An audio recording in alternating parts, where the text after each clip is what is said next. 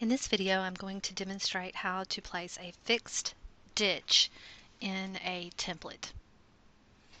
In order to do this, you first have to create some test end conditions, and the reason to do this should become evident as I move through the process here. I'm going to add an end condition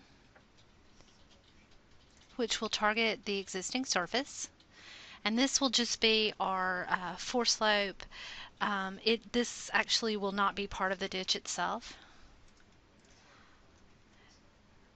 And in the interest of time, I'm not going to be concerned about point names and component names and styles and that sort of thing for this video.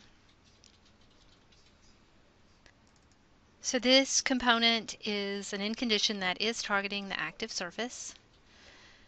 And I'm going to go ahead and set up the point properties for that. So I do want that to be infinite.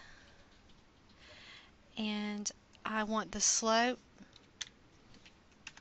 to be 2 to 3.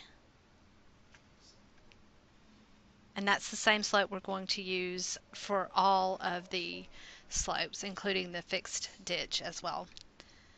So I'm just going to give this an arbitrary value. We'll just make it 5, click apply, and close. So we can test that.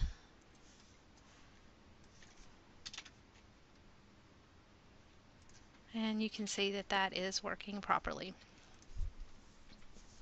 From here we want to go ahead and add in the ditch itself, which will also be an end condition.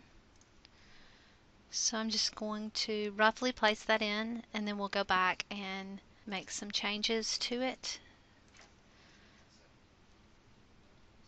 So again, this is an end condition, and we're going to set the slope here for the first constraint, and for the horizontal we're going to use 2. And we don't want to check for interception here, so we'll go ahead and toggle that off and click apply.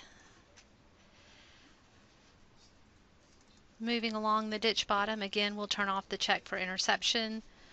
We'll set the slope at 0, and we'll give it a horizontal constraint of 2.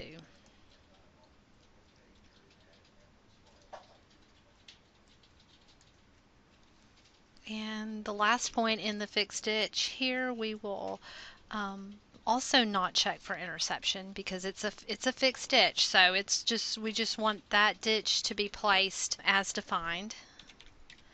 And we'll set the slope, and again the horizontal will be 2. Okay, so now we'll go ahead and test this. And you can see that at a 0% slope, this fixed ditch is working exactly as we want it to. So it's a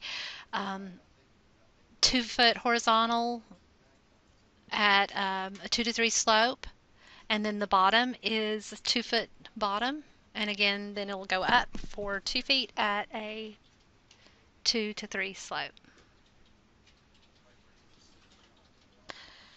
The problem comes into play when you put some sort of slope on the surface. This is not really what we want because we need to have the end point of the back slope to intercept the surface, but we still need to maintain those 2 widths. So this is where you have to use a test end condition. From here, what we want to do is add one more end condition. So it's actually just going to go up, and it is going to seek the surface, and we do want it to check for interception, and we do want that end condition to be infinite. We're going to give that the same slope as the fixed ditch, and it doesn't really matter what we put as the horizontal constraint, so we will just arbitrarily enter a value of 1. So again, you can see when we test that, you can see that we have that end condition targeting the surface. and it is at the same slope here as the foreslope of the ditch.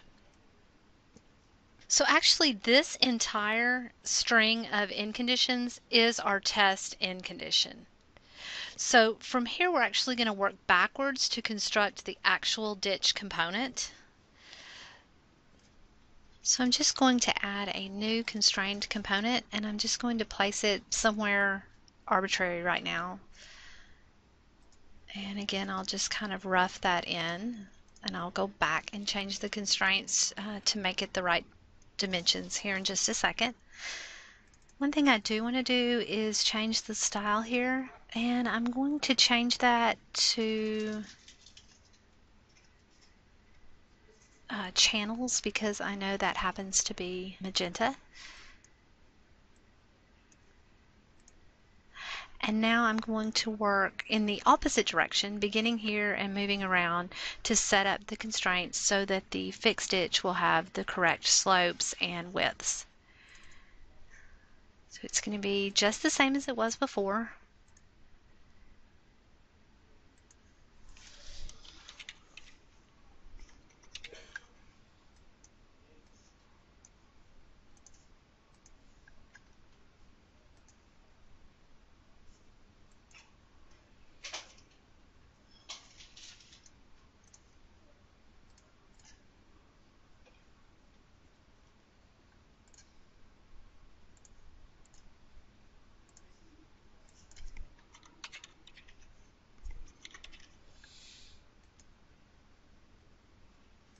Okay, so now I have a ditch here, a fixed ditch that is exactly the same as what we had down here. The next step will be to constrain this point here to the test end condition point, the one that is actually intercepting the surface.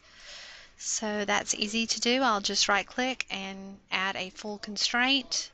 I'll select that point and then I'll set both the horizontal and vertical to 0. And we can test that and see what's going on there. When I click draw, you can see that the fixed ditch is behaving just as we would want it to. Now we do have this extra test end condition that's showing up, so we're going to take care of that right now. The first thing I want to do before that though is I do want to give this fixed ditch a parent component. So I will select this end condition here as the parent of the ditch. That way it will not be displayed unless this end condition solves. And now I can simply go around and I'm going to set all of these white components here, which are just being used to test. I'm going to set them to do not construct.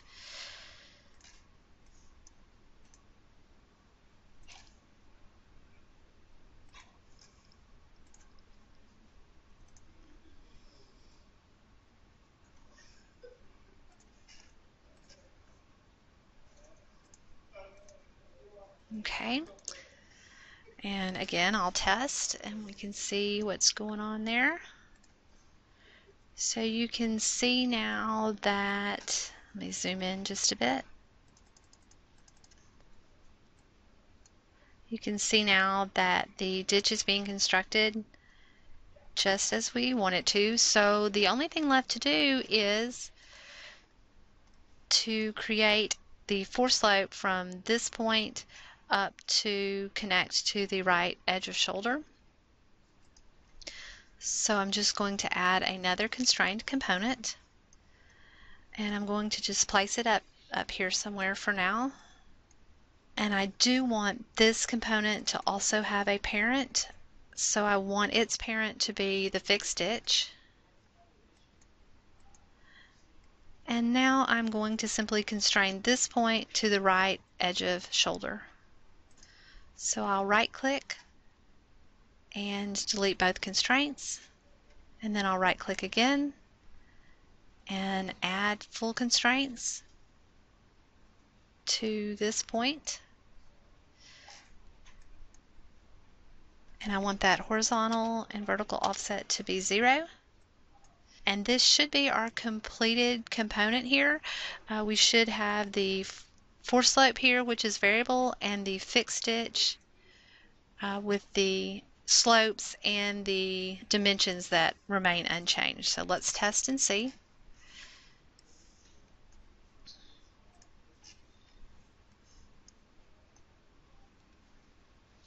And you can see that that is working properly. It is just the slope that is variable and the ditch remains the same. And I can use different slopes. And you can see here that the fixed stitch appears to be working just as we would like for it to.